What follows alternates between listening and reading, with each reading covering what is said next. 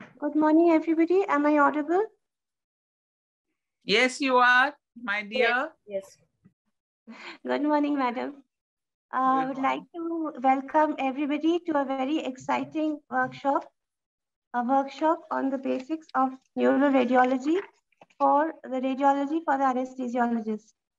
And to conduct this workshop, we have a very eminent faculty from the Institute of Neurosciences. And can I have the first slide, please? So the moderators for this session would be Dr. Mona Tiwari, Dr. Nishant Jha, Dr. Arka Bhattacharya, and Dr. Subrata Nag. So the session, I would request Dr. Mona Tiwari to kindly start the session. Dr. Mona Tiwari is a senior consultant and the head of imaging in the Institute of Neurosciences, Kolkata. And her research interests are imaging in epilepsy and neurodegenerative disorders and pediatric neuroimaging. She has over 15 years of experience and various publications, papers, scientific posters, and invited talks to her credit. So I would request Dr. Mona to kindly start the workshop and to introduce the other speakers. Dr. Mona, please.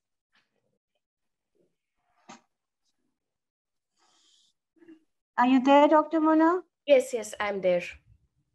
So good morning and a very warm welcome to you. We look forward to a very exciting workshop.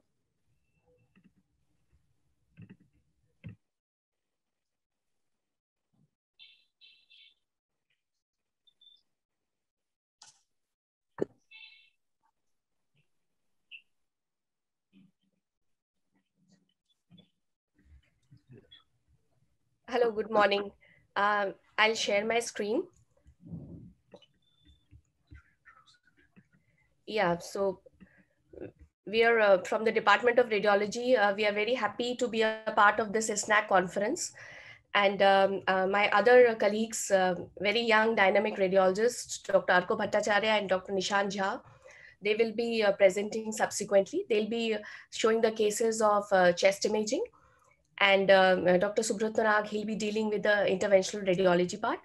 And today I'll be talking about the neuroimaging, the basics of neuroimaging for the anesthesiologists. So I'll start without much ado with the neuroimaging cases. Can you see my screen, right? Yes, you're visible. Yes. Okay. So this is the first case, which is a 9-year-old boy who presented with sudden onset right-sided weakness, slurring of speech, repeated vomiting, and then unconsciousness. So here we can see this is axial CT scan of the brain, which is showing a hyperdensity, which is bright, which is hyperdense lesion in the left basal ganglia and thalamic region. So this is actually hemorrhage, this is bleed, and surrounding it, the dark part is the edema. So there is hemorrhage in the left basal ganglia thalamo-capsular region. And here you can see the lateral ventricles. So the left lateral ventricle and the right lateral ventricle. And there is hemorrhage inside the ventricles as well. There is intraventricular extension of hemorrhage. On the next slide, we are able to see that this is the third ventricle, and you can see the hemorrhage inside the third ventricle. And here, this is the posterior fossa, and the fourth ventricle, you can see the bleed. So, but this is just a 9-year-old boy. Normally, if we see some hemorrhage in the basal ganglia, we think of hypertensive hemorrhage or other pathologies. So in this child, we have to think of something else. But sometimes some people get confused that, even this is bright on CT scan and hemorrhage is also bright. So how to differentiate? CT scan basically uses the X-ray. So there is an X-ray tube and a multiple ring of detectors, and the signal is detected. And depending on the composition of the tissue, the densities of the tissue, we get different Hounsfield values. Those are the attenuation values which we see. So sometimes you can see these bright spots in the basal ganglia, but that is calcification. So the attenuation value of calcification will be different from that of hemorrhage. That's how we differentiate.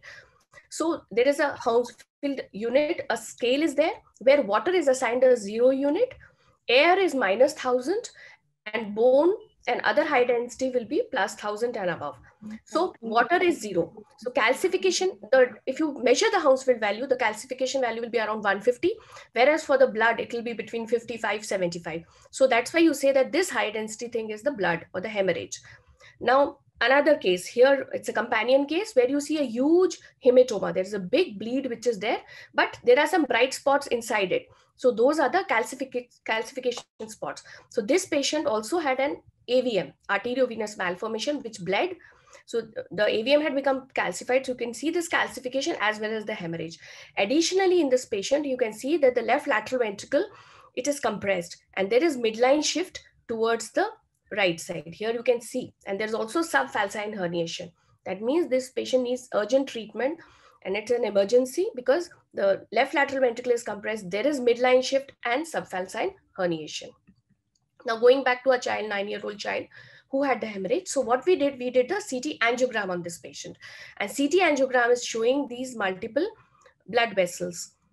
So there were very large tortuous vessels which were there, and then this is the base images of CT angiogram. And when we did the post-processing, the MIP images, you can see that enlarged arteries are seen from the left middle cerebral artery. So this is the internal carotid artery, the left middle cerebral artery, the anterior cerebral artery, and similarly on the right side. So if you compare the right and the left side, you see this AVM which is there.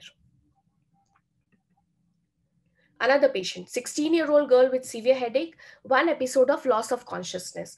So here we see that this scan was read as normal by the emergency doctors who were not radiologists, and the patient was moving, so there were motion artifacts and all. So they thought it was normal, and later the patient went for an MRI. But retrospectively, when we as radiologists, we saw the scan, we find that there is some subtle asymmetry between the two sides. So this is very helpful in radiology to look at the symmetry. So look at the right side of the brain, the left side of the brain. If there is something asymmetrical, that means that is the area of the pathology. So again, let's see the normal anatomy here. So this is the frontal horns of the lateral ventricles, the third ventricle, the trigone of the lateral ventricles. So this is the Sylvian fissure, but something is wrong with the Sylvian fissure on the right side. Okay, it is a bit hyperdense. So the patient went for MRI. Now for MRI, these are the basic sequences which we are using. The T1 weighted images, axial T2 weighted images, FLAIR images, DW and ADC, the diffusion imaging.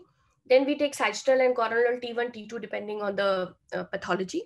And then we have the gradient images or the susceptibility weighted images. So now going back to our patient, so this was the T1 weighted image. In T1 weighted images, we are using short TE and TR. This is the time to echo and time to recall, but not going too much into details of the physics part. So the CSF will be black on the T1 weighted image. So it is dark on T1 weighted images. And this is the T2 weighted image where we use a longer echo time. So here we see that the CSF is bright. Again, for the same patient, this is the FLAIR sequence. Now, FLAIR is fluid attenuation inversion recovery sequence. So what we are doing is we are nulling the signal of the CSF. So the CSF, which was bright on T2 weighted image, in the FLAIR sequence, it has become dark. So the periventricular pathologies can be seen very well. And here in this patient, in our patient, we are seeing something which T1 and T2, we were not seeing that. But here we see along the sulci, that is brightness, it is sulcal hyperintensities are there. That means there's something inside which is filling the subarachnoid space. And this is the GRE image. We use a variant of GRE, which is the 3D GRE, which is the SWI, or it is the susceptibility weighted image, which we are using on our scanner. So here you see the blooming, the dark portion. So it is very sensitive to detect the blood. It depends on the magnetic susceptibility effects of the particular tissues like blood, calcium. They will show blooming on the susceptibility weighted images. So here along the subarachnoid space, we see a lot of blooming is there. So this girl, she had subarachnoid hemorrhage. So when she was in the MRI, we did an MR angiogram. So here you can see that there is some outpouching from the region of the anterior communicating artery.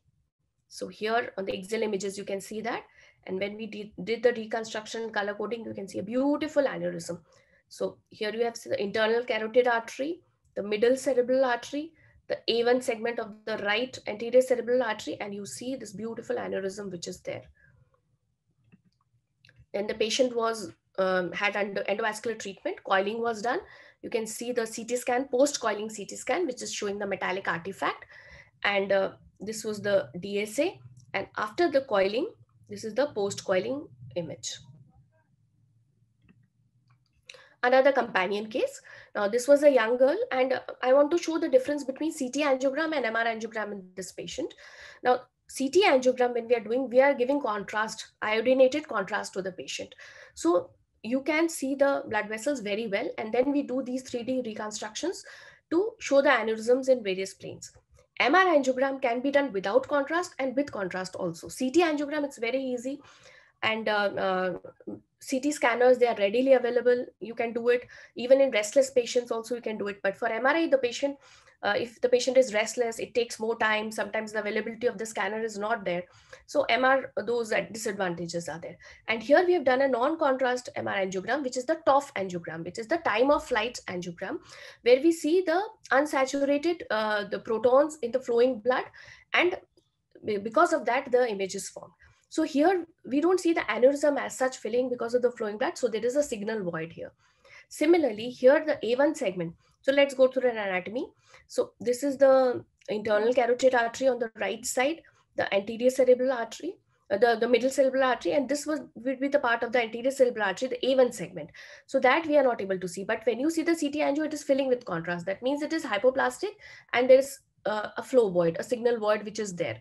So MR angiogram, TOF angiogram, you have some artifacts which can be there. But in a contrast CT angiogram, it is beautifully seen. And then on the T2 weighted MR image, you can see this aneurysm. It is showing as a flow void. So aneurysmal bleed is a part of, can lead to subarachnoid hemorrhage. In this patient, in this CT angiogram, you can see the blood filling the basal cisterns and the right sylvian cisterns. Many of the patients, they have perimesencephalic SH, where we do not find any aneurysm. But most of the other cases, we may find an aneurysm. So this is the non-traumatic causes of subarachnoid hemorrhage. Here again, you see that subarachnoid hemorrhage is there. I'm reiterating it again and again so that we don't miss the detection of subarachnoid hemorrhage as happened with the previous case. So the blood can go into various spaces of the brain. So subarachnoid space we have seen. The other two important spaces are the subdural space and the epidural space. So we know the three layers of the meninges, the dura mater, arachnoid mater, and the pia mater. And the dura mater, it is closely adherent to the sutures.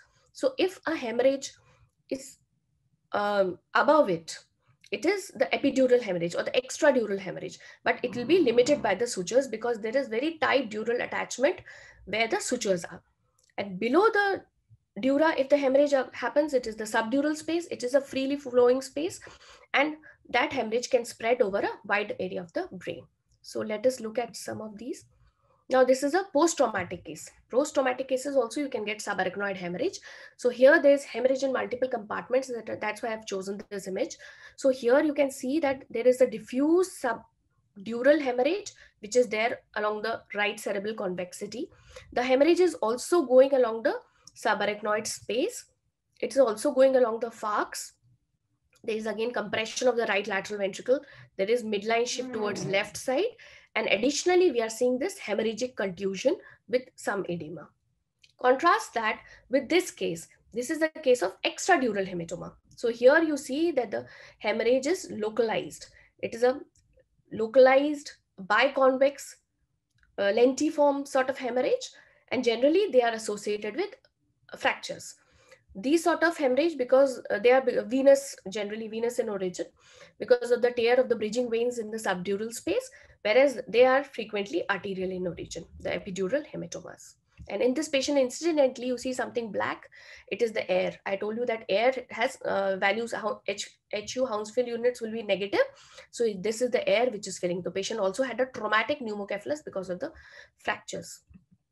Another patient. So here again, you can see that it's a well localized hematoma in the epidural space. So it's epidural hematoma, extradural hematoma, and there is an associated fracture. Now for CT scan, we have to change the window and see. So this is the bone window, and here we can very nicely see the fracture of the bone. Now you may ask me that sometimes we can get confused with the sutures also. So how to differentiate a suture from a fracture? So sutures will be at the predictable locations most of the time, like this will be the coronal suture. And sutures will have a zigzag interdigitating sort of pattern, whereas the fracture line will be loosened, they will be sharp, and they'll be associated with the hematoma. Now, again, the importance of bone windows. So, is reporting this scan. So, if we just cursorily look, or we have large volume of work to do, and you may say, oh, there is nothing wrong with this patient. You can see the orbits, you can see the ethmoid sinus, temporal lobes, the brain stem, the cerebellum, the cerebellopontine angle. So, the brain wise, it's okay. But if you see carefully, then here you can see the mastoid hair cells. But on the right side, you do not see the mastoid hair cells. Now, change the window, see on the bone window, and see the bone window is showing, giving you so much more information that there are such extensive bony erosions which are there, generally seen in cases of chronic suppurative otitis media with cholesteatoma formation. So that changes the entire diagnosis and management of the patient.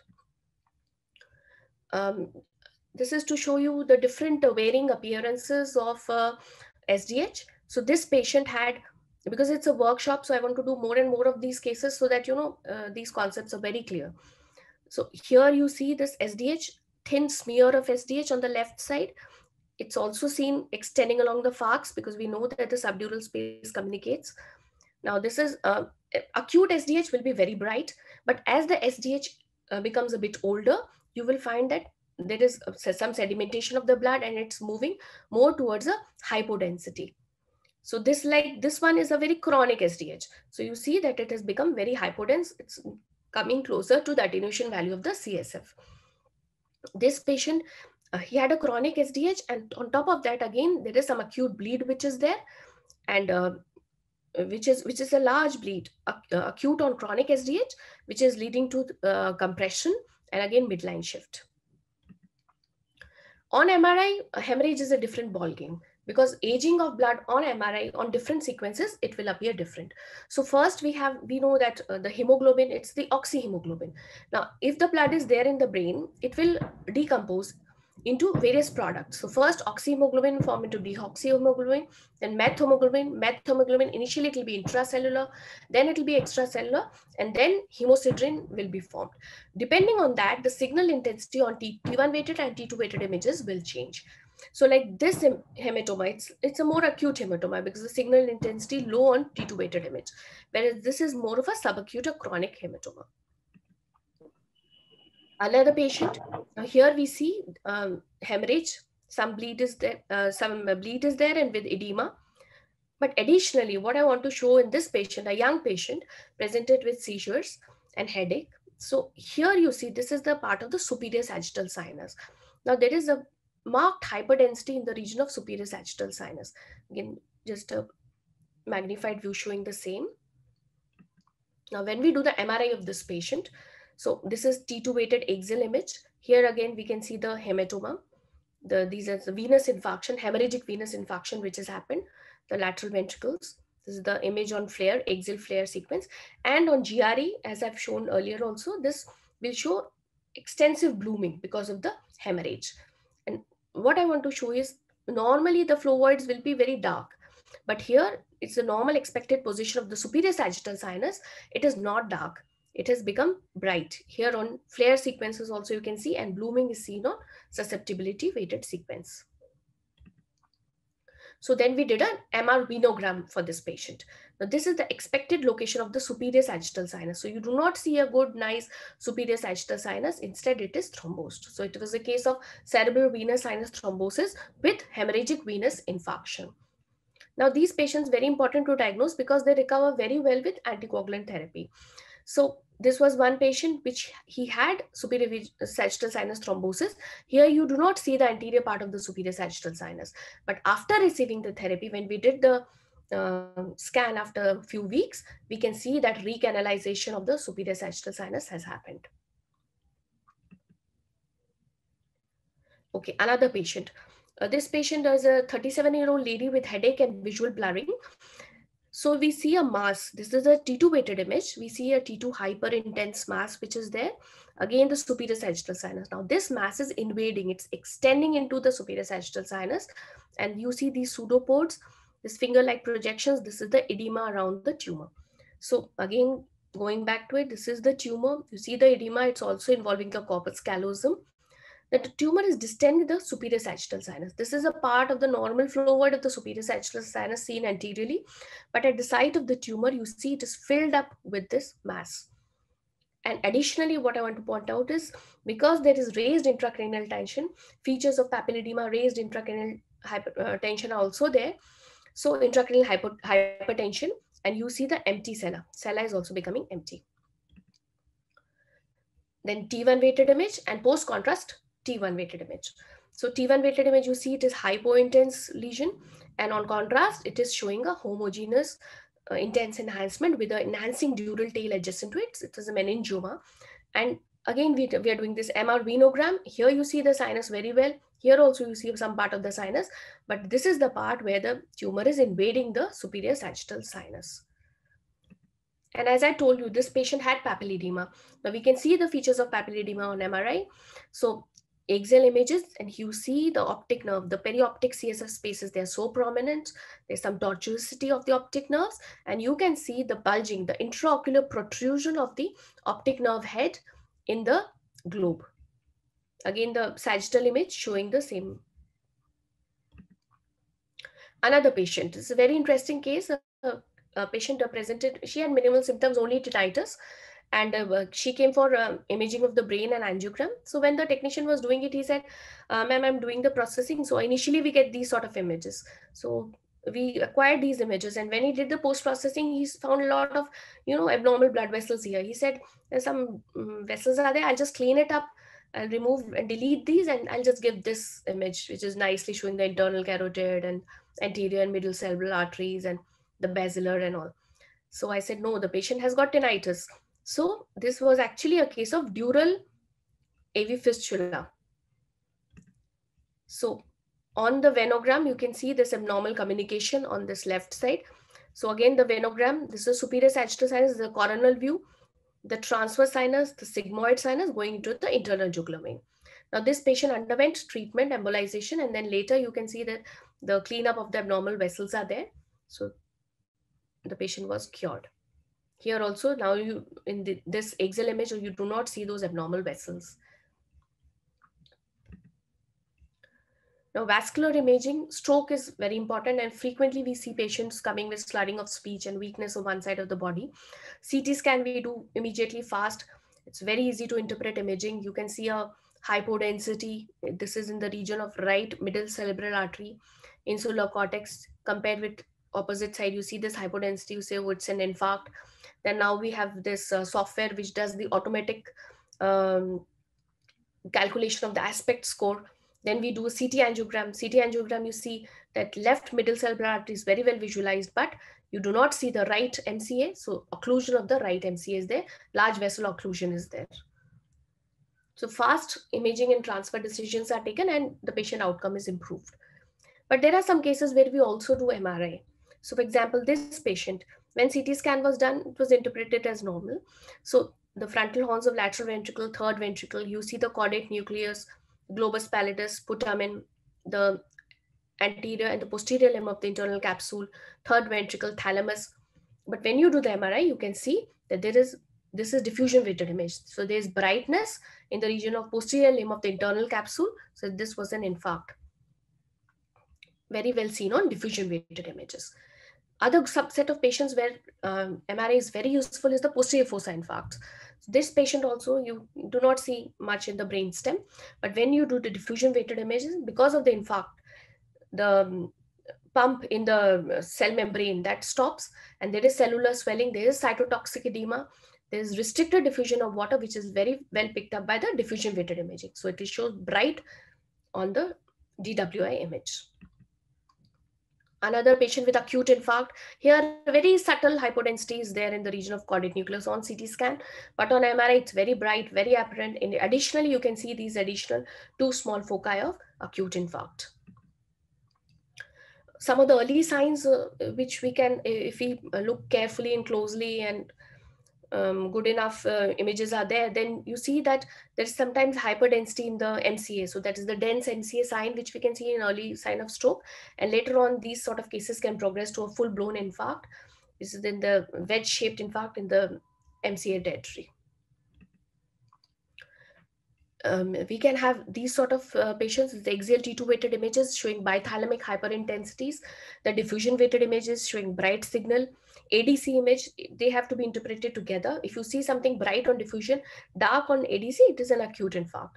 So this was actually a case of artery or percheron infarction, but we have to give a differential. So differential based on this image would be sometimes in deep venous sinus thrombosis, if there is occlusion of the internal cerebral veins, vein of Gallen, straight sinus, you can get these sort of abnormalities. And in cases of encephalitis also, we'll see those cases. Another patient, here you see that posterior circulation infarcts are there, both the PCA territories, they are involved. And now when we see such infarct, we can also do an MR angiogram. So initially I had shown you a TOF angiogram, but now I'm showing you a contrast angiogram. So we have given contrast, and right from the arch of aorta to the vertex, we are looking at the blood vessels. And here you see the aortic arch, the vessels coming out from here, common carotid artery, the internal carotid artery, external carotid artery branches. And you can see that there's no significant occlusion in this particular patient. Another patient, so this is the non-contrast TOF angiogram for comparison. So here you see that maybe, there is some occlusion of the right side MCA, but when you give contrast, you find that there is a thin right MCA which is seen. So it's not totally occluded. So we try to do a contrast angiogram in such patients because it gives us more additional information. Another patient, but this patient did not have atherosclerotic disease, but this was the case of Takayu's arthritis. So here we can see that the left side, the brachiocephalic, subclavian, the subclavian and the right side brachiocephalic, the common carotid, the internal carotid, left side, they're all involved. This was very interesting patient. Suddenly came with dizziness, ataxia, and here you see again a very sharply demarcated hyperintensity on axial T2 weighted image, which is there involving the right middle cerebellar peduncle. This is the pons, the part of the cerebellum, the fourth ventricle here. And on diffusion, it's bright, so obviously it's an infarct. And when we did an MR angiogram for this patient actually had dissection. Dissection was there. The patient had gone to a salon, and there was some manipulation done with the head and neck, and because of that, there was a dissection, and it led to a pseudoaneurysm formation. So you can see that the right vertebral artery, there was a pseudoaneurysm which is bulging. You can very well see on this image. In MR scan, in addition to the diffusion, we can also do a perfusion scan in many of the patients. So this is diffusion weighted image, which is showing the infarction, the corresponding ADC image showing the dark signal. And when we give the contrast, we can get all these parameters. This is relative cerebral blood volume, the blood flow, time to peak, mean transit time. We can get all these parameters. And then we try to see whether there is any diffusion-perfusion mismatch. For example, in this patient, there is no mismatch. Another patient. So this is the diffusion and perfusion, and the perfusion diffusion, this perfusion deficit is a bit more than the diffusion. So it was a case of mismatch. It shows the salvageable tissue, the tissue which we can salvage by thrombolysis or thrombectomy. Another patient, other uses of MR perfusion would be, suppose we just see this image and we do not do any contrast or any perfusion. We'll see, oh, it's a cystic lesion, which is hypointense on T1 and hyperintense on T2 weighted images. But when you do the perfusion, you see that so much increased vascularity is there. So this was a case actually of a glioma because increased vascularity was there. Another case. So this is the post-contrast images, which is showing an enhancing lesion, which is near the ventricle. There's a lot of edema around it. Compression of the left lateral ventricle is there. Midline shift is there. On perfusion, it was not that much vascular. The perfusion was low. And on ADC, it is showing restricted diffusion. So another place where diffusion weighted images are very useful is the case of lymphoma or densely cellular tumors. They will also show restricted diffusion. Abscesses will also show restricted diffusion, and the perfusion will not be that much. Again, an enhancing tumor in the periventricular region, diffusion restriction. We expect a lymphoma. We did a stereotactic biopsy and was proved to be a lymphoma. Another patient, here we see a mass, an extensive edema, compression of right lateral ventricle, midline shift. On post-contrast, we see this irregular nodular thick enhancement. So another tool we use for our help, which is the spectroscopy. So on spectroscopy, we find this high choline peak, and this is the Na peak, and this is the lactate peak. So let us look a bit at the spectroscopy. How does a normal spectrum look like? So spectroscopy, it tells us about the chemical or the metabolite data in the brain tissue. So NaH is the normal neuronal marker, and creatine is the internal reference standard. Choline, it's indicates the membrane turnover. So in a malignant lesion where there are rapidly growing proliferating cells, increased membrane turnover, you find the increased choline peak. And they are assigned different ppm values, they're part per million.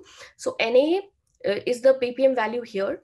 Creatinine is 3, 2, Na is 2, creatinine is 3, choline is 3.2. And we acquire this at different T. This is at intermediate T of 135 or 144 milliseconds some people take. If you take it at a short T, you will see many more metabolites. This is taken at a short T of 30 milliseconds. And different peaks, they have different values on the x-axis depending on the parts per million. And then you can see the height of the peak and calculate the various different ratios. This is an interesting case which showed that there is a bleed here, acute bleed. Young patient came to us with acute bleed, no history of hypertension. And here you see extensive edema around it. Then this is the T1 weighted image. Again, you see the acute bleed. At that time, we did a spectroscopy. Choline was not that much raised. Again, after 6 weeks, when the patient came to us, the hematoma has now resolved. You can see that hemosiderin rim is forming. The edema is still very extensive. Or this is the T1 weighted image. So then we did a contrast study. Contrast, you see that the tumor is enhancing. It is actually a tumoral bleed. This is enhancing. There is foci of increased perfusion, and the choline peak was also raised. So multi-parametric MRI using the perfusion data, spectroscopy data helps us in problem-solving approach. It also helps us when there's a residual or a recurrent tumor. For example, in this case, this patient had a glioma which was operated. You can see the post-operative cavity, extensive radiotherapy changes. Then post-contrast, you can see some enhancement, but it's the perfusion which helps us showing the increased perfusion, showing that it is a recurrent tumor. Now let us look at some infective pathologies and other pathologies. So 56-year-old female presented with sudden onset vomiting followed by slurring of speech, unconsciousness, and weakness of bilateral lower limbs. Here we see T2 hyperintensity involving the bilateral hippocampal region, also the brainstem. So that was a case of encephalitis. Now encephalitis in that particular case was an autoimmune encephalitis, but we can have viral encephalitis also. So bilateral thalamic involvement, it's a typical involvement for the Japanese encephalitis. So case of Japanese encephalitis, here this is the herpes simplex encephalitis, where we see involvement of the medial temporal lobes, the insular cortex, the hippocampal, parahippocampal region. Again, here nicely you can see the medial temporal lobes. There's the temporal horns of the lateral ventricle, the hippocampal region. So case of herpes simplex encephalitis. The importance of contrast in MRI. So this is the pre-contrast image, and look at the post-contrast image. When you do the post-contrast, it lights up, the brain lights up, and you can see the meningeal enhancement. Additionally, you also see a small enhancing nodule which is there. So for when we are suspecting infection, we'd like to do a contrast study. So that helps us to give a better diagnosis. If you do a contrast study in this patients of meningitis, you will find that there is enhancement around the optic chiasm, the suprasellar cisterns, around the brain stem. If you take a sagittal MRI, you can see beautifully the suprasellar. This is cella, suprasellar region. You can see the contrast enhancement around the brainstem, around the cerebellar folia. It's the case of meningitis. Again, meningitis, and you can see the lower cranial nerves, they are also enhancing. The temporal lobes, the temporal horns, they are also dilated. The patient also started having hydrocephalus. And this is the fifth cranial nerve, the trigeminal nerves, which are also showing enhancement. Now, this is patient where conglomerate ring enhancing lesions are there. And when we did a spectroscopy, high lipid lactate peak was there. So it is a case of tuberculoma. So here you see infratentorially also suprasellar region, the sylvian cisterns, you can see the enhancing lesions. And Sometimes in some patients, we have the extensive enhancement going into the cervical spinal canal as well. Another patient, this patient had listeria, and you can see the rhombencephalitis. So this is a part of midbrain, pons, and medulla, which is showing the abnormal signal. And here the medial temporal lobes are also involved, and the part of the brainstem are involved. So case of listeria rhombencephalitis. Now, these patients generally with infections, they have hydrocephalus. So you can see that the normal, we have seen the frontal horns in the previous patients where they were collapsed. But here you see dilatation of the frontal horns of the lateral ventricles. The body is also dilated. And when you give the contrast, the ventricular margin is enhancing. In this case of ventriculitis. Here you see the ventricular margin is enhancing. Another patient. Now you would think, oh, maybe it's a tuberculoma. You can see a lesion which is T2 hypointense. There is some surrounding edema in the thalamic region. Coronal image, again, you can see it. Diffusion, there is no restriction. Perfusion, it's not increased. So you say it's not non-neoplastic lesion. Then when you give the contrast, you can see a peripheral rim enhancement, and there is an eccentric target sign. This is eccentric target sign and a peripheral rim enhancement. It was a case of toxoplasmosis, and toxoplasmosis has a particular prediction for basal ganglia, thalamic region, corticomedullary region. It is an HIV positive patient with toxoplasmosis. Another patient, so here we see a small lesion. So ring enhancing lesions, they have a multiple differential diagnosis. You have to see the proper clinical context and then look at the various images. This was a case of neurocystic sarcosis, a very small enhancing lesion which was there. Neurocystic sarcosis, you can find florid lesions, multiple lesions. They're generally smaller than tuberculomas. You will see scolex around them. So these are the scolex, and on SWI sometimes they're calcified. You can see them. Again, pre-contrast, post-contrast images, you can see multiple NCC which are there. Again, T2 weighted image, and here is a magnified view showing the scolex. Another patient, 6-year-old boy, low-grade intermittent fever, vomiting, cough, cold, altered sensorium, headache, photophobia, and neck pain. And this patient, we find multiple white matter hyperintensities are there, periventricular white matter going to the subcortical region. Sagittal images also, you find these white matter lesions. The brainstem is involved, even the cervical spinal cord is involved. So it's a case of ADEM, acute disseminated encephalomyelitis. And the post-contrast images, you see the enhancement.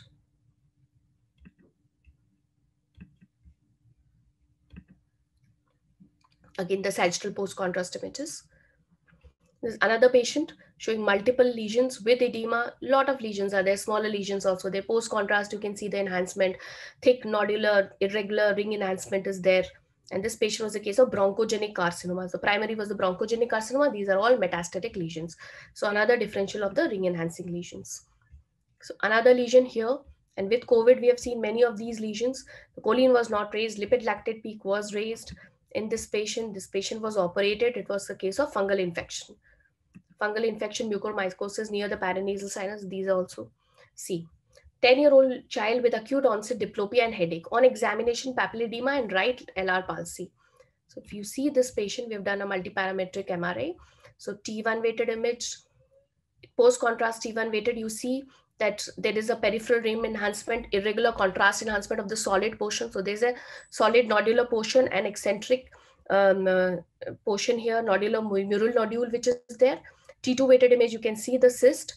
Then diffusion weighted images and flare sequence and the GRE sequence, which is showing some blooming. So case of pilocytic astrocytoma in a child. MRI, we have to look at the clinical context, and there are various other techniques and sequences for our help. For example, in this patient, if you just look at the MRI, you'll see the orbita seen, the temporal lobes, the brainstem, cerebellum, nothing remarkable in this patient. This is the coronal image. Then when we do the thin sections, we find that something is there in the internal auditory canal on the right side. I'll show you more images. So here you see the left internal auditory canal, the right internal auditory canal. And when you give the contrast, there's something, some small lesion which is enhancing here. So a case of schwannoma in the right internal auditory canal. So this is pre-contrast and the post-contrast. So you can do thin sections, you can do cis. The early images had shown there were cis sequences. So the thin T2 weighted images. Again, another patient.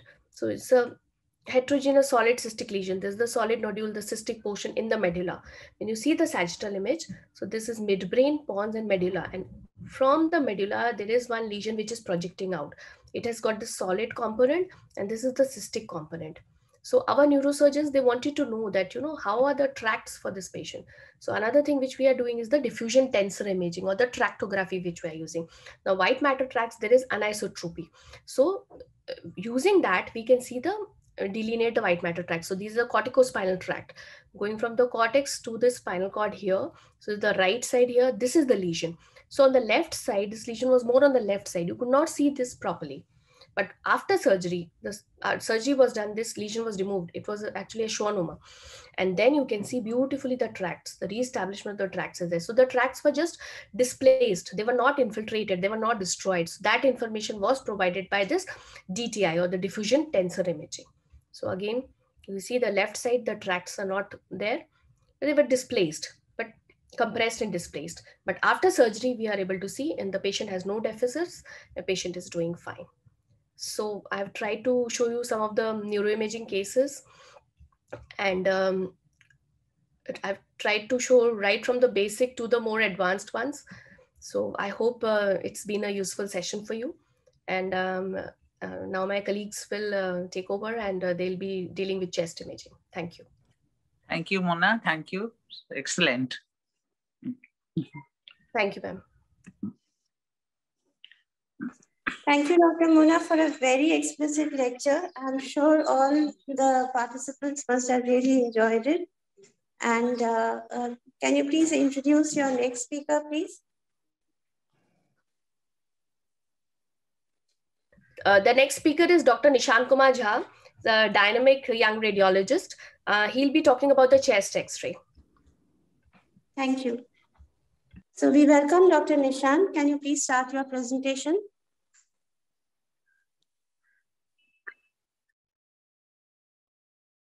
Hello everyone, I am Dr. Nishant Jha, consultant radiologist at Institute of Neurosciences, Kolkata. So today I'll be dealing with the basics of chest radiographs, and I'll discuss with the pattern approach that a radiologist follows whenever he is given a chest radiograph. I have divided my lecture in two parts. In the first part, I'll be dealing with the commonly used views in practice, followed by the commonly encountered pathologies that we deal in our routine practice. So first, we'll discuss with the views.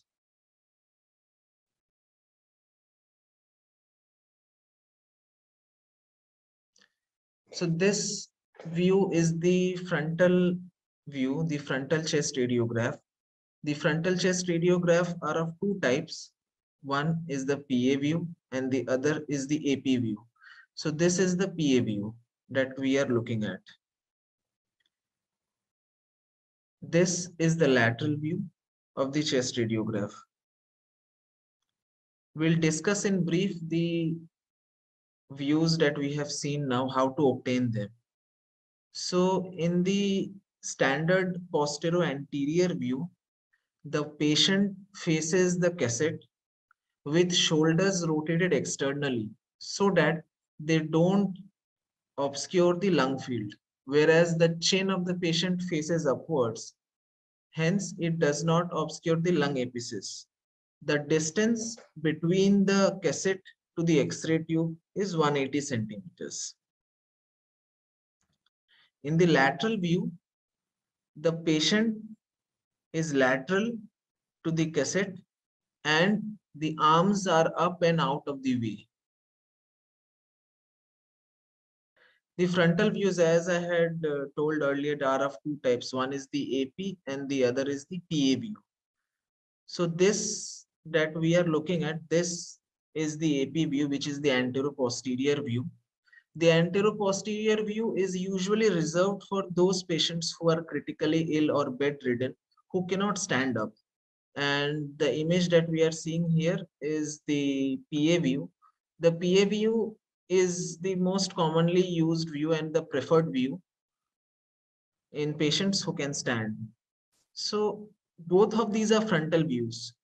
Now the question is, how can we differentiate between the AP and the PA view? So one way that we can differentiate between these two views is by looking at the scapula. If we look at the scapula in the AP view, the scapula, as the patient is not having any external rotation of the shoulder, so the scapula actually overlies or overlaps the lung parenchyma. Whereas in the AP view, if you see that the scapula is away from the lung field as the patient has already rotated his shoulders externally. So that is one of the ways. The other thing that we can see here is that in AP views, there is apparent cardiomegaly. Now, these two radiographs are of the same patient, but we can see that in the AP view, the heart appears enlarged. The reason for this is that the heart is away from the cassette more compared to that in the PA view. So the more farther the heart is from the cassette, larger will be the image. Hence, in AP views, we usually do not comment on the cardiac size. We come to the anatomy of the lobes. So in the right lung, there are three lobes. This is the right upper lobe, which is antero-superiorly. Just below it, antero-inferiorly, is the right middle lobe. And posteriorly, we can see the right lower lobe. In the left lung, there are only two lobes. The one which is present anteriorly is the left upper lobe, and the one which is present posteriorly is the left lower lobe. Now, the important thing here is that whenever we look at a pathology which obscures the cardiac margin, then that helps in telling us that we are dealing with a pathology which is located in the right middle lobe. But if the lesion is in the right lower lobe, then it is not going to obscure the cardiac margin. The cardiac margin can be seen well. So by looking at the Silhouette sign, we can distinguish whether we are dealing with a lesion which is there in the right middle lobe or the right lower lobe. So now I'll be telling you how to read a chest X-ray. There are two ways of reading a chest X-ray. One is the inside to outside approach, and the other is the outside to inside approach. I usually follow the inside to outside approach. So in the inside to outside approach, first we look at the central airways, that is the trachea. We look at the caliber of the trachea and whether there is any displacement of the trachea present or not. If the trachea is displaced, then we have to think or we have to look at some paratracheal pathology like a paratracheal lymph node or upper lobar pathology. In these two pathologies, the trachea will be shifted or pushed to the contralateral side, the opposite side. Whereas in fibrotic pathologies where there is loss of lung volume, the trachea will be shifted to the same side. From the trachea, we shift our attention to the right bronchus, the left bronchus. The angle between these two bronchus is very important because they usually have an acute angle. If the angle is more than 70 degrees, then there is a mediastinal pathology like a subcarinal, a large subcarinal lymph node, or at times left atrial enlargement. Then we look at the heart. We look at the right heart border, the left heart border, the size of the heart. After that, we look at the great vessels, that is the aorta, the arch of the aorta. Then we have a look at the hyla, that is the right hyla and the left hyla. We compare these two hylas, and commonly in normal cases, we see that the lateral margin of the hyla is concave, whereas in cases of pulmonary artery hypertension, the margin that we see here becomes convex. After that, we look at the diaphragms. In the diaphragms, we look at the contour of the diaphragm, the area below the diaphragm, that is the subdiaphragmatic space. We look for any air that can be seen there. Then we look at the costophrenic angles. These costophrenic angles are usually blunted in pleural effusions. Then we have a look at the lung parenchyma. We look at the symmetry of lung parenchyma on both the sides. They should be equally loosened in a well-positioned film. Then we should look for any opacity in the lung parenchyma. It can be a consolidation, it can be a pulmonary nodule, it can be an effusion. After having a look at the lung parenchyma, we shift our focus to the bony cage. There we have to see the spine, the paraspinal stripes. We have to look at the ribs. We need to look at the clavicle as well as the scapula. There we can find some lytic lesion, sclerotic lesion, expansile lesion. We can look for fractures in traumatic cases. And lastly, we need to look at the soft tissues. In the soft tissues, we should look for any subcutaneous emphysematous change, any soft tissue bulge, or in female patients, we should look at both the breast shadows, whether there is any history of mastectomy or not, and so forth. Now, as far as the lateral view is concerned, we don't have to look at many things in lateral view. We just need to have a look at few of the important spaces which are there in the lateral view. So this is the retrosternal airspace. The retrosternal airspace is bounded anteriorly by the sternum and posteriorly by the ascending aorta. This space is usually less than 2.5 centimeters. If this space increases, then we should think of pulmonary emphysema. And this space is obliterated whenever there is an anterior mediastinal mass or in the cases of right ventricular hypertrophy. There is another lucent space that we can see posterior to the heart, especially that it is posterior to the left atrium. And as we move from superior to inferior, we see that the degree of lucency increases. This is a normal finding. This is a finding which we expect in normal cases. But if we don't see this increasing lucency, then we should think of some pathology like a left atrial enlargement or a consolidation involving the lower lobe.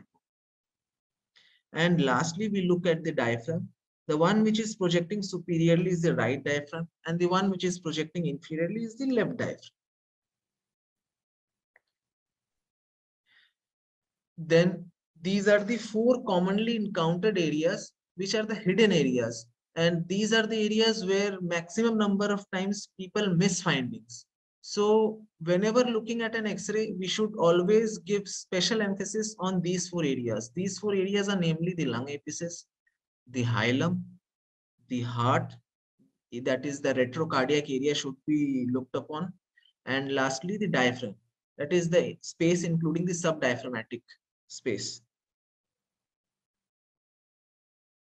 Now we move to the second part of our lecture, where we'll discuss few of the commonly encountered pathologies. So what do we see here in this radiograph? We see here that there is evidence of a well-defined pulmonary nodule. A soft tissue opacity is there in the left mid-lung zone. So what is a pulmonary nodule? Pulmonary nodule is a well-defined round to oval soft tissue opacity, which is usually less than 3 centimeter in size. Now, why the size criteria of 3 centimeter has been kept? The reason being, any nodule which is more than 3 centimeter is usually a malignant pathology unless proven otherwise. So if a lesion is less than 3 centimeter in size, then it can be benign or a malignant.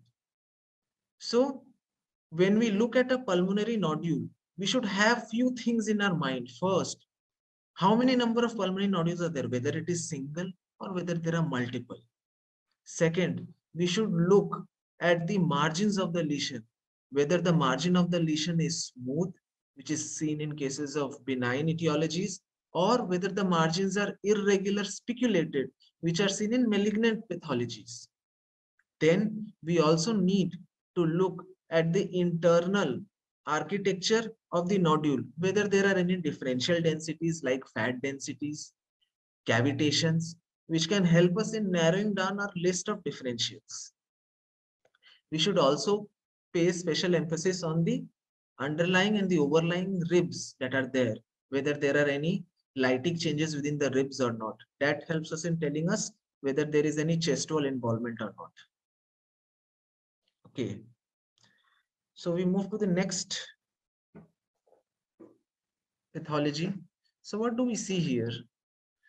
So this is a case of pneumothorax.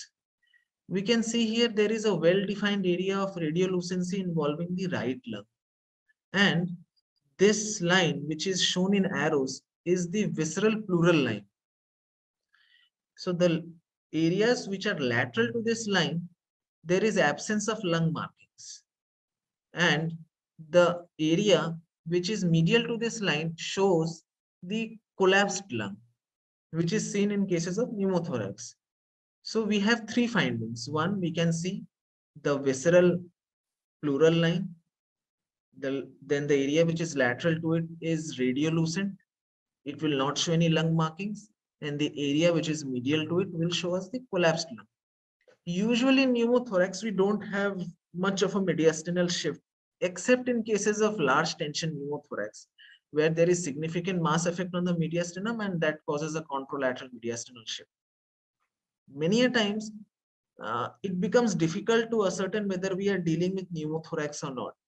So there is one trick that we can do. We can repeat the X-ray in an expiratory view. So in an expiratory view, what happens is that the lung volume reduces, the diaphragm moves up, and the density of the lung increases. Whereas if it is pneumothorax, then these findings will not be seen. The lung volume will not shrink, and the density of the lung is also not going to increase. So that is one of the ways we can confirm our finding of pneumothorax. There is one more thing here that I'd like to mention, that according to British Thoracic Society guidelines, we can classify pneumothorax as small pneumothorax or a large pneumothorax. So a small pneumothorax is a one where the distance from the chest wall to the collapsed lung at the level of hyla is less than 2 centimeters. Whereas in larger pneumothorax, this distance is more than 2 centimeters. And whenever we look at pneumothorax, we should also look for other findings. We should not just get stuck on that finding, because in pneumothorax, there are also other findings that can be associated, like a pneumomediastinum can be there. There could be a pneumoperitoneum. In traumatic cases, there could be rib fractures. There could be subcutaneous emphysema. So we should look also for those findings. Next, we move to pulmonary artery hypertension. So in pulmonary artery hypertension, there are three main important findings that we usually get. First, there will be cardiomegaly. The cardiomegaly is because of right ventricular enlargement. Then we get dilated pulmonary arteries. We can see that both the hyla are prominent. And third, there is peripheral pruning of the pulmonary vessels. Okay, so these are the three findings which is usually seen in pulmonary artery hypertension. Now here we can see that there is evidence of a soft tissue opacification involving the left mid and lower lung zone with obliteration of the left costophrenic angle. And superiorly, we can see that there is a concave margin, which is known as a meniscus sign. This is typically seen in pleural effusions. So this is a case of pleural effusion. What happens is in large pleural effusions is that due to the mass effect, there is contralateral mediastinal shift. But we need to look at one thing, that if there is collapse of the underlying lung, then it tries to pull the mediastinum towards its side. So in many of the cases, even if the effusion is large, there is no mediastinal shift because of underlying lung collapse, which tends to pull in the mediastinum, showing thereby no significant mediastinal shift.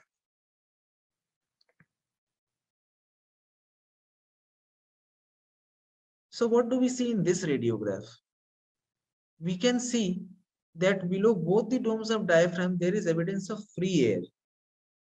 And the air is continuing across the central dome of diaphragm, which is also known as a continuous diaphragm sign. So this is a classical case of pneumoperitoneum. And this is one of the findings that should never be missed.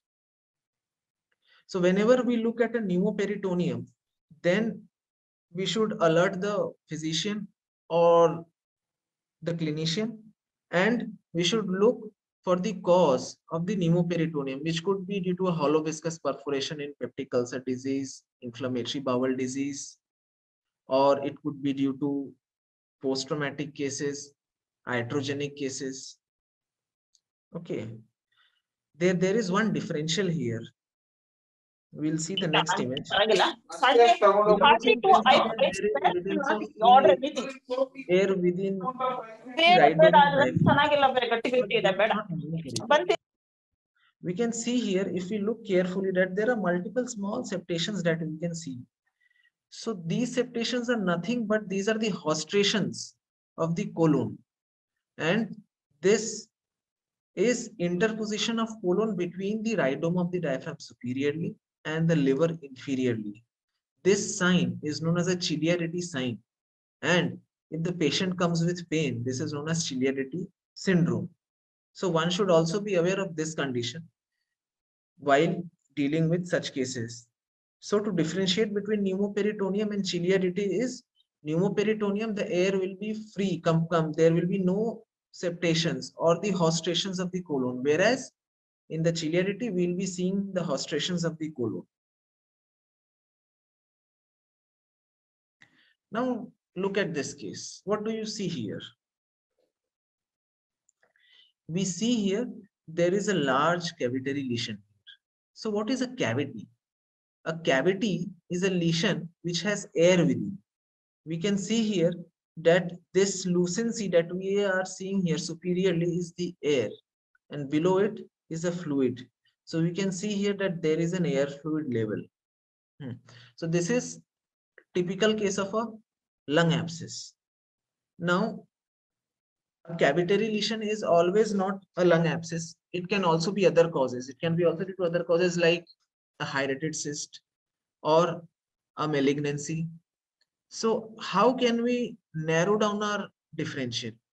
We need to look at the thickness of the wall of the cavity. If the wall thickness is less, if the margins of the cavity are very smooth, if we are seeing a horizontal air fluid level, then we are dealing with an infective condition like a lung abscess. If the air fluid level margin is wavy, then one should think of a hydatid cyst. We move to the next case. Here also we see a cavitary lesion, but the morphology is separate. We can see that the walls are very thick. Then the walls, the inner margin of the wall is not very regular. It's very irregular. It's very ill-defined. So this cannot be an abscess. This should be a neoplastic lesion, and it was proved to be a cavitating squamous cell carcinoma.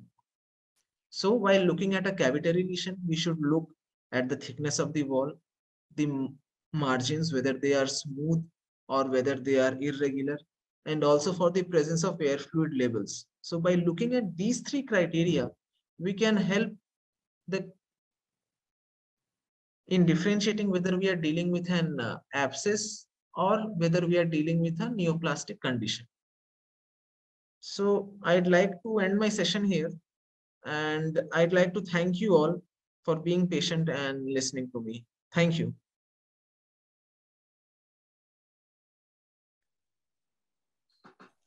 Thank you, Dr. Jha, for a very nice and lucid presentation. I'm sure all our participants would be very benefited by it.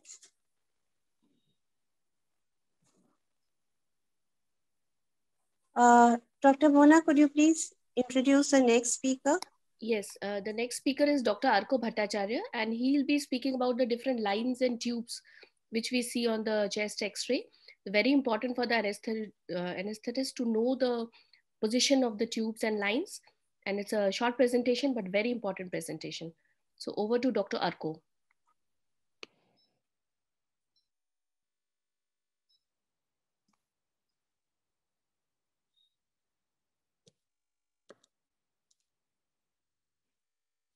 Good afternoon, everyone.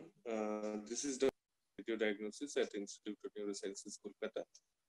and I'll be presenting a short presentation on the topic of radiology of lines and tubes in ICU, along with few radiological features of CT and X-ray features of COVID-19 pneumonia, which we obviously will encounter in these days at any ICU setting. So I'll first share my screen with you guys.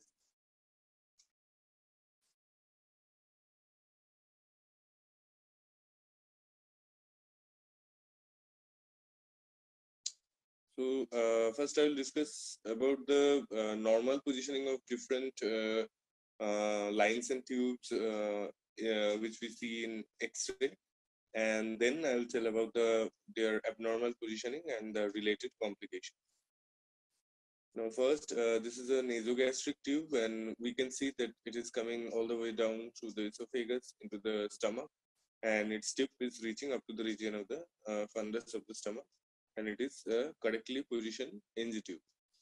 Now coming to the improper position tubes, in the first figure we can see that the tube is there within the esophagus, but it appears to be coiled within the mouth and in the cervical esophagus, and its tip lies within the cervical esophagus.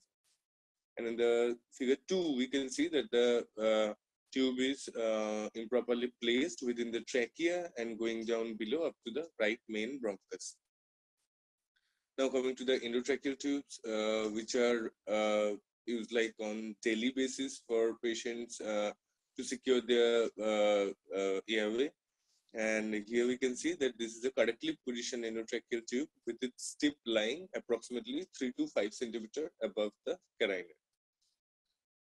Now coming to the improper position tubes, here we can see that the ET tube has gone down into the right main bronchus with resultant hyperinflation of the right lung and collapse of the left lung. And in the same patient, when the tube was repositioned, and there is this proper inflation of the left lung. Now in this child, we can see that the ET tube was improperly positioned within the esophagus, leading to air within the esophagus and dilatation of the stomach with this air.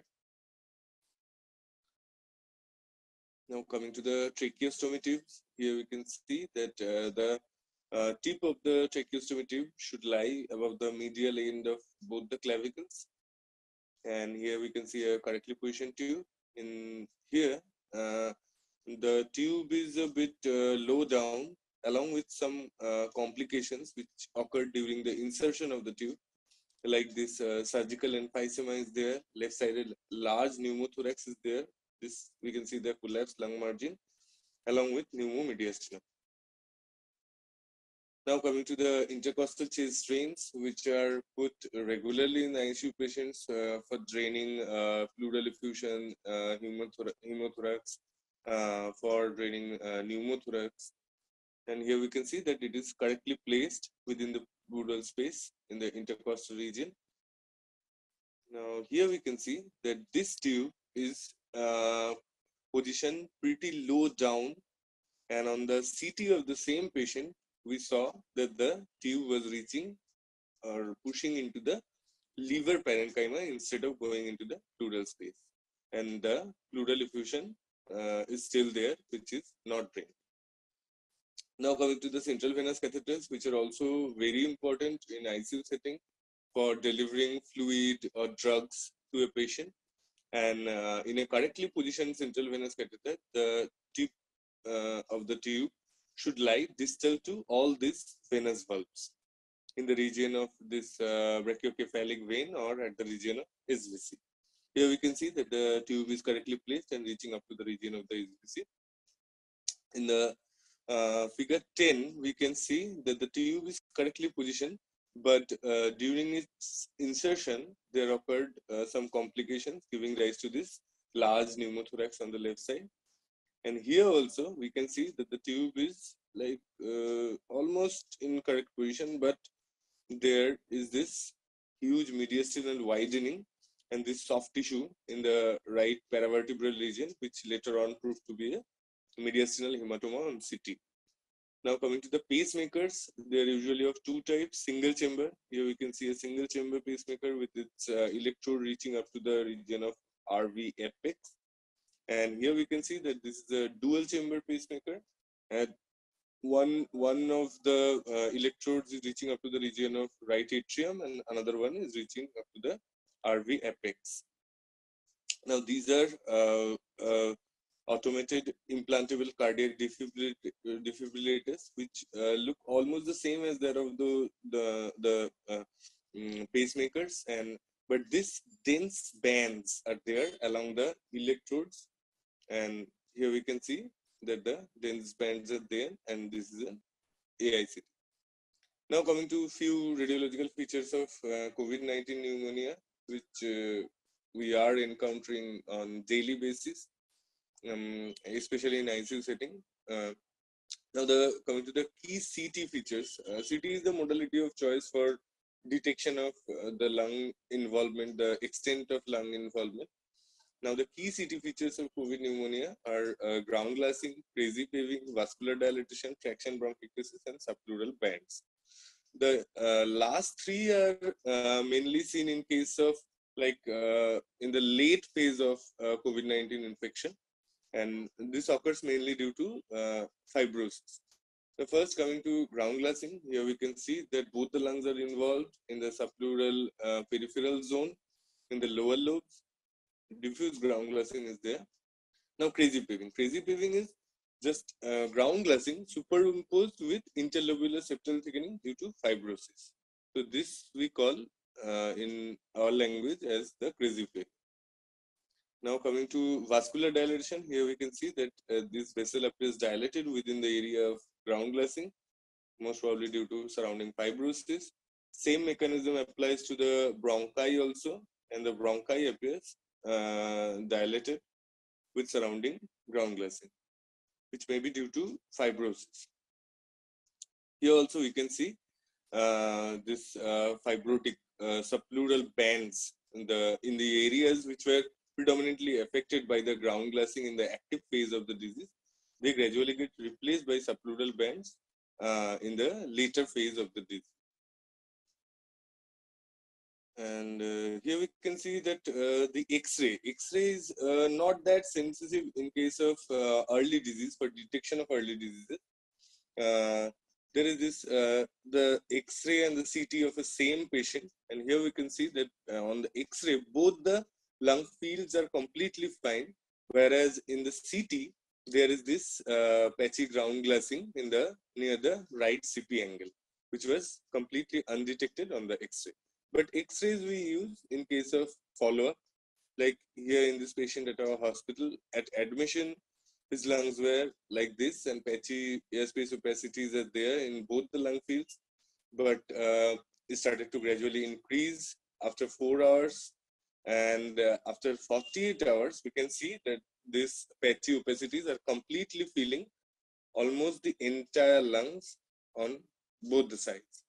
And unfortunately, few hours after the X-ray, the patient died because of the disease.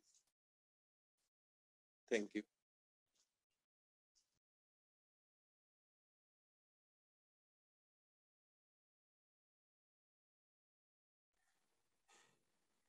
Thank you, Dr. Arko.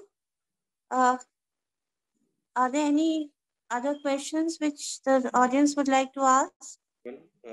This is Dr. Arko, currently working as Associate Consultant in the Department of Radiodiagnosis at Institute of Neurosciences, Kolkata. And I'll be presenting a short presentation on the topic of radiology of line. Any questions? Please put your questions up in the chat box.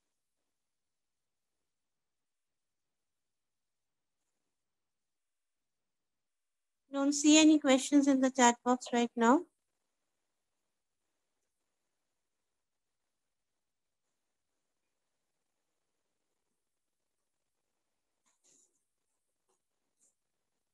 Dr. Mona, could you please introduce the next speaker, please? Dr. Subrata Nag.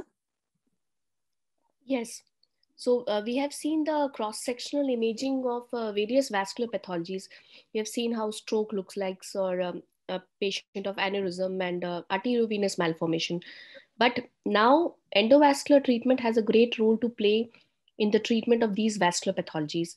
And Dr. Subrata Nag, the consultant interventional radiologist, he will be talking about the endovascular treatment of these vascular disorders.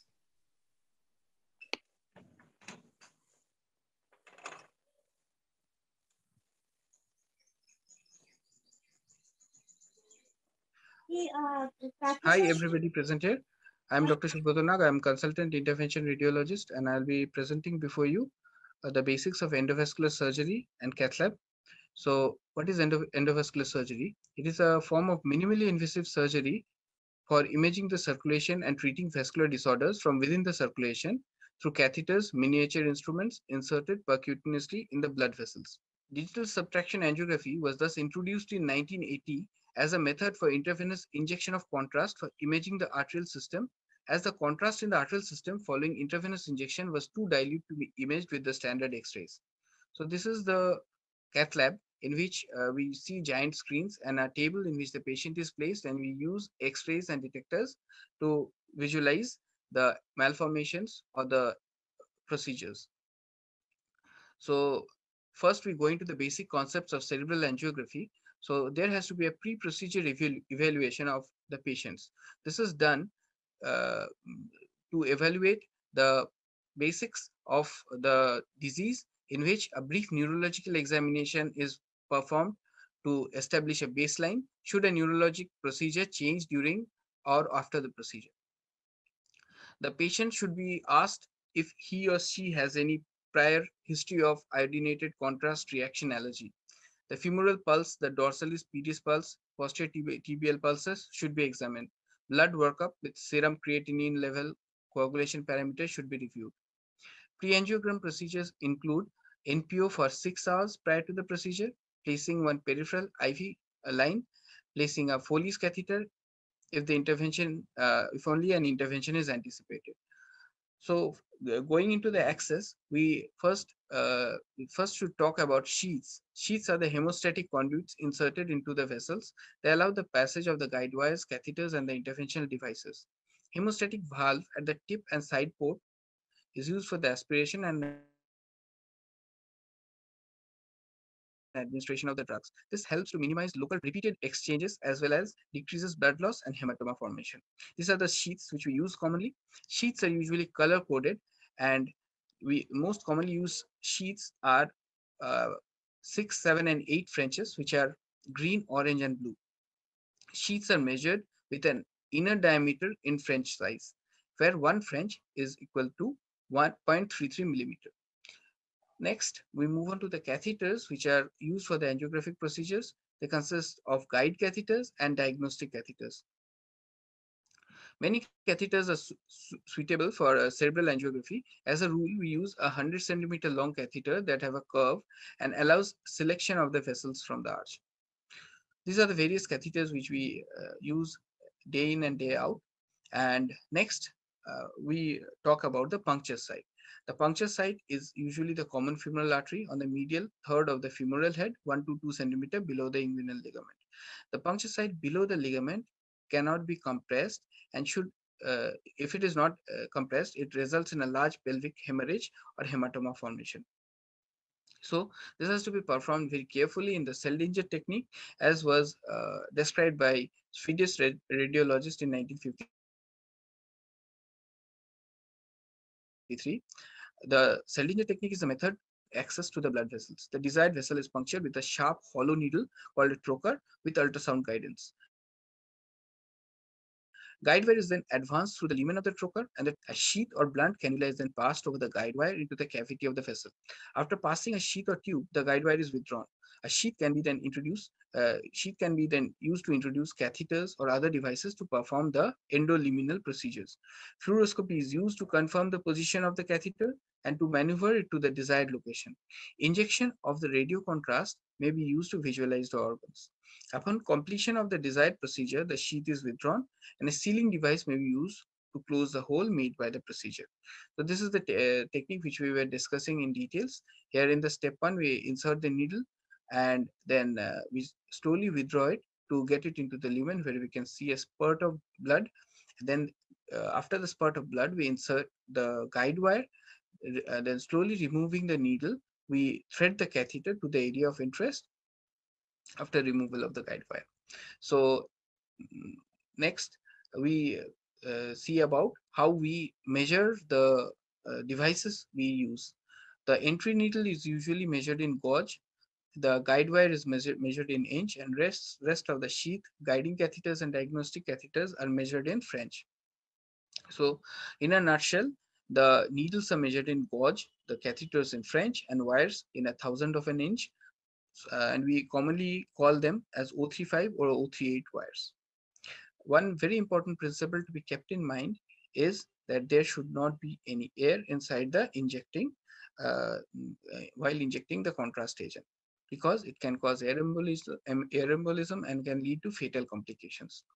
Anticoagulation is performed with heparin for flushes and irrigation.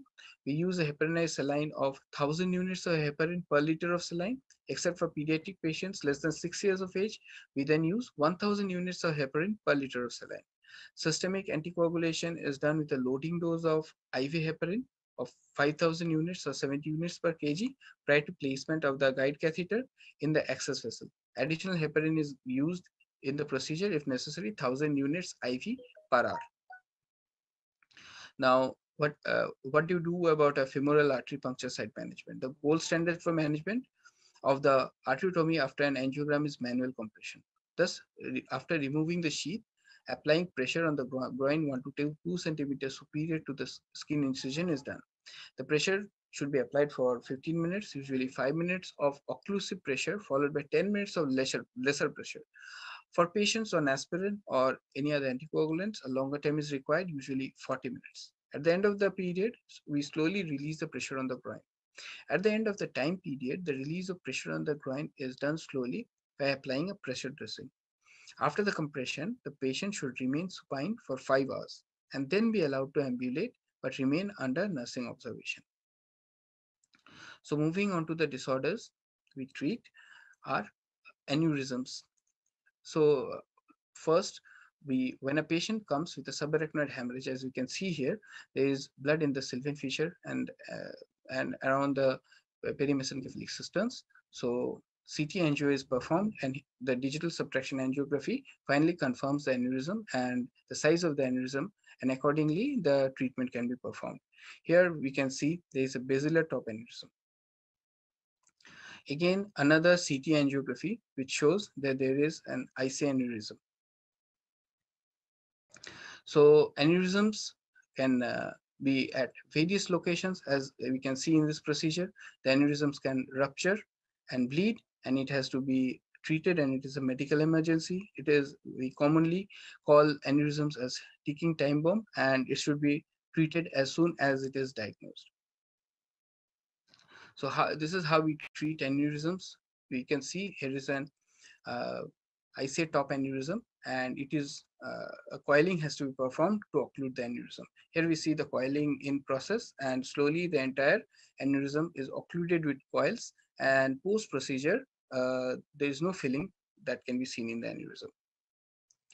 Next, this is another CT in which we can see an AV malformation. Here we can see that there is serpiginous vessels seen along the periventricular region and the frontoparietal region, and which is draining into the straight sinus.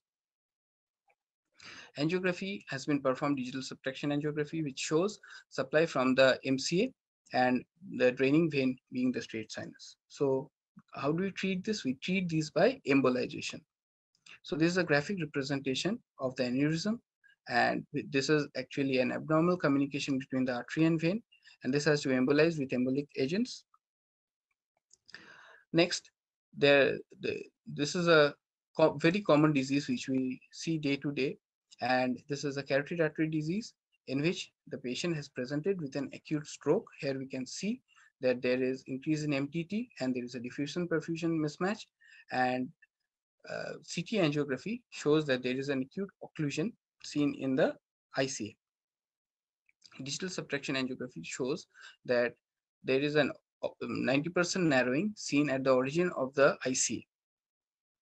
Accordingly, we put the patient on antiplatelets, and then we can use a long sheath, and using the long sheath, we can use a wire support, negotiate a stent, pre-dilate it with a balloon, and then put a stent and post-dilate it with a balloon. Post procedure, we can see that the patency of the carotid artery has been restored. So this is a graphic representation of how the procedure has been performed. So these are the thrombus, which is layering the wall of the vessel, the origin of the vessel. So here we are taking in a carotid stent, we are putting the stent, we are post dilating with a balloon, and the lumen can be restored. Vasospasm is another common complication which follows subarachnoid hemorrhage, which is mostly aneurysmal.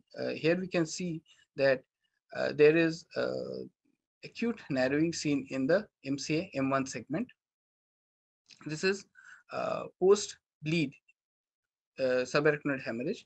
So here we can see that here is the aneurysm, and the aneurysm has been coiled, and the vasospasm has been later on treated, and the vessel patency has been restored. So these are the normal vessels, and this is an aneurysm. When it ruptures, it can result in vasospasm, which results from various metabolites, which are endothelin 1 and lipid production, neuroinflammation. These result in arterial narrowing and restriction of blood flow in the circulation. Acute ischemic CVA is another emergency. Here we can see that there is an acute infarct in the left MCA territory, and digital subtraction angiography performed shows that there is narrowing seen, and there is no distal flow in the MCA or in the AC. So the stroke thrombectomy has been performed. So this is a balloon guiding catheter, and there is a microcatheter which we have taken, and through that the stent retriever has been taken, and with this we try to take out the clot, and the clot gets trapped inside the stent retriever, which can be retrieved back and taken back into the long sheath. And accordingly, you can see the post procedure, the blood flow to the distal vessels has been beautifully restored. So this is a representation of how this was blocked, and how a thrombus was there, and blood clot, which was retrieved by the stent retriever. Besides the neural interventions, we can also, there is a vast array of peripheral interventions which we regularly perform. So this is a plain balloon angioplasty in which the peripheral vessels, usually the lower limb vessels, they get occluded with plaques and cause acute narrowing and critical limb ischemia. So often we can perform drug-coated balloon angioplasty, in which we can the vessel patency can be restored. Sometimes bare metal stent placement can be done, or drug-eluting stent placement can also be done, which restores the vessel patency. Bronchial artery embolization is also a very important endovascular procedure, which usually follows due to complications like complications of tuberculosis and bronchiectasis. So here we can see there is a hypervascular lesion with aneurysm formation. There's a pre-embolization image in which you can see there is the vascular blush seen over here. Pre-embolization and embolization has been performed with PFA particles, and post-embolization the blush has completely reduced. There is no hypervascular lesion or aneurysm. There are scopes of renal intervention as well. Here we can see that there is a hypervascular lesion, which is a hyponephroma seen in the upper pole of the left kidney. Here we can see there is a deep vascular blush over here, and post-embolization this blush has completely reduced with good flow in the lower part of the renal arteries, interlobar and the segmental arteries. We can TACE is a novel procedure which is regularly being performed for hepatocellular tumors. This is transarterial chemoembolization of tumors. Here we can see this is a lesion which is seen in the right lobe of the liver, another lesion is there in the left lobe, and we can perform a selective angiography to find out the vascular blush, and this is the vascular blush of the lesion, and we can use chemotherapeutic or the radiotherapeutic agents to embolize these tumors, and which can also cause recurrence and decrease the disease load.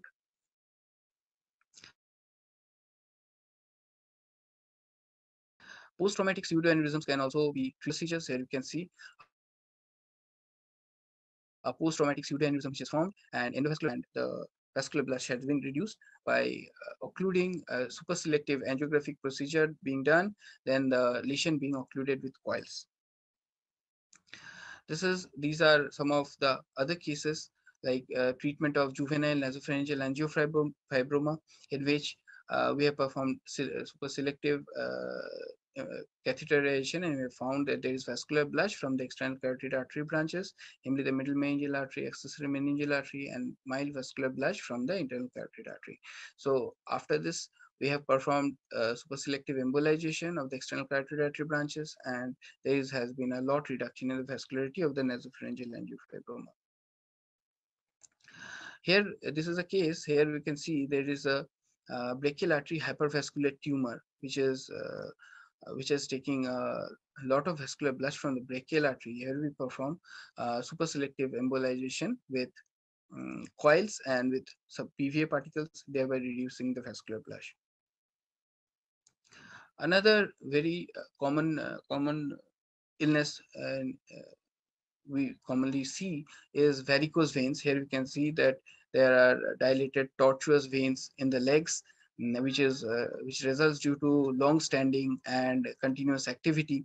And here we perform the laser ablation or radiofrequency ablation of the varicose veins by using ultrasound and cath lab guidance, and we can ablate the tortuous superficial vessels and ablate the perforators, so that later on the skin changes and morbidity gets reduced.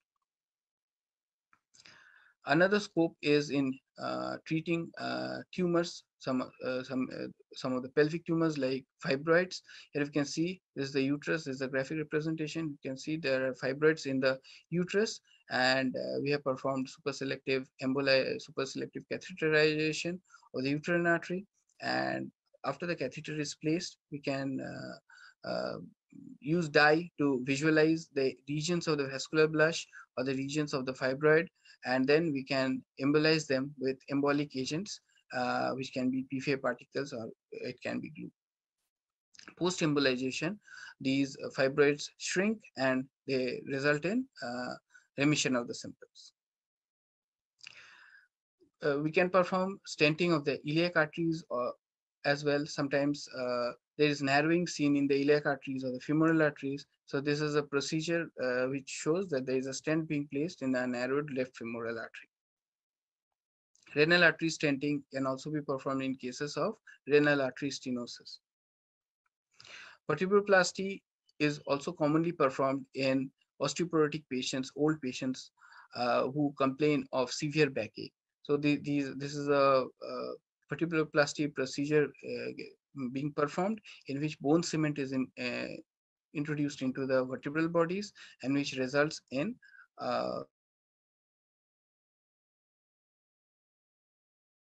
decrease in joint pain and strengthening of the vertebral bodies. The commonly performed procedures in the radiology department consist of a percutaneous biopsy. Here we see that we are taking biopsy from some superficial lesions which are metastatic.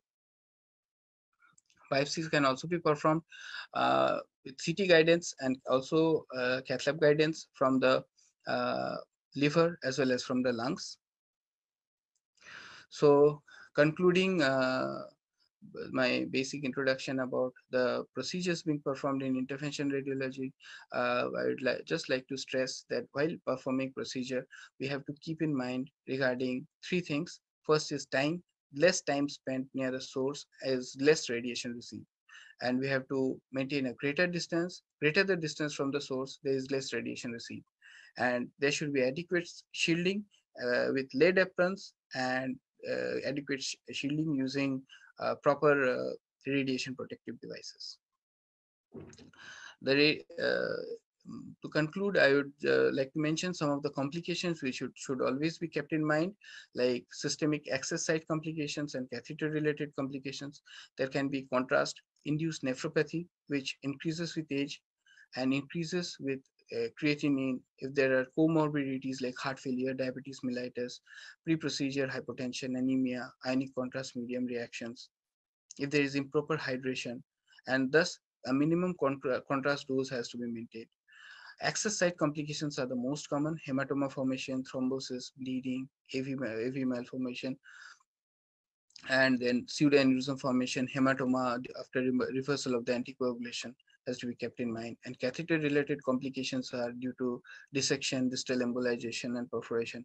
While performing procedures, we have to always keep in mind about these complications, and thus the procedures will be well performed there. Thank you for your time and providing me an opportunity to speak. And thank you. Thank you very much.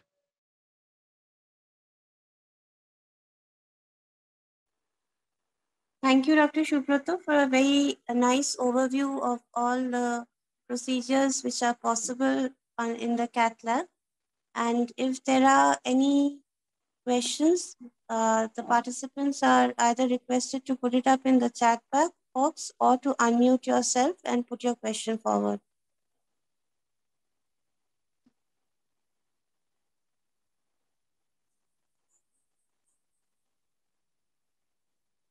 Program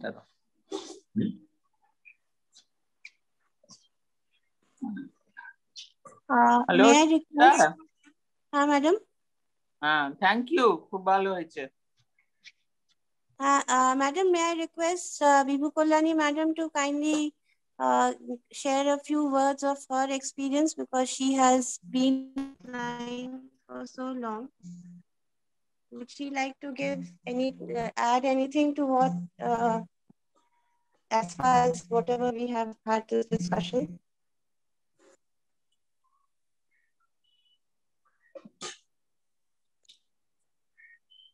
Only I want to say something to Subrata that what is the part of neuroanesthetists they play at your cath lab. You should have, what are the things they looked after so that you do the procedure in a very nice way.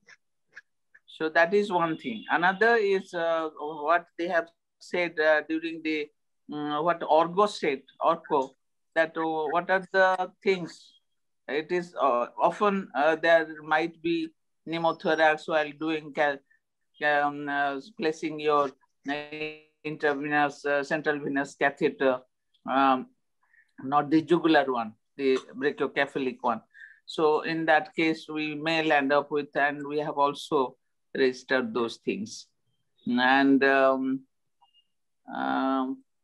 those are the things while doing the embolization or coiling, in those cases to take care of the patient, the hemodynamic status, and while the patient should be still, and also there will be the your heparinization and protaminization, all these things are to be done by the anesthetist only.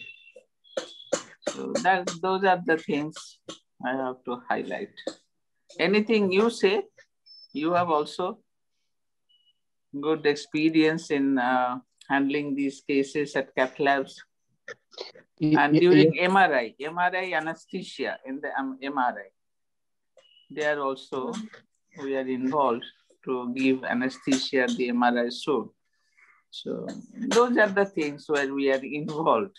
That is the one thing. Thank you, madam. So if Rajeshri madam, would you like to add anything?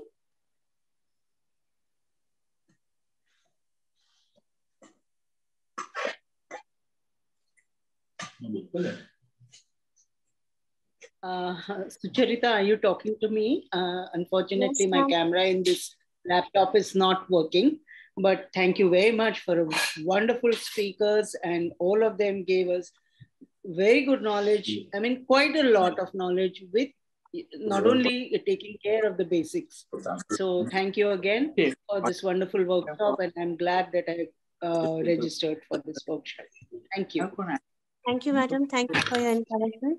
So I think with that, we come to the end of the session, and we will meet again in Hall B for the next session. Thank you.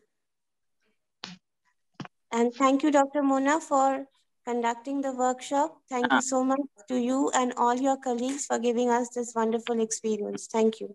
And a big thank you for Mona and the team. They have done very well. They have done. We are all very happy to be a part of this endeavor. Thank you. You have put in a lot of effort to give us an overview. Thank you so much. I would also like to congratulate you for introducing this workshop, Dr. Bibu, Dr. Sucharita and team. And we hope to continue having such a workshop in other conferences. We will benefit a lot, and we interact with all the neurosciences departments. Thank you very much. Thank you, madam. Pleasure being there today. Thank you so much. Thank you so much for your kind words, madam. Thank you. Okay, so that brings us to the end of this session.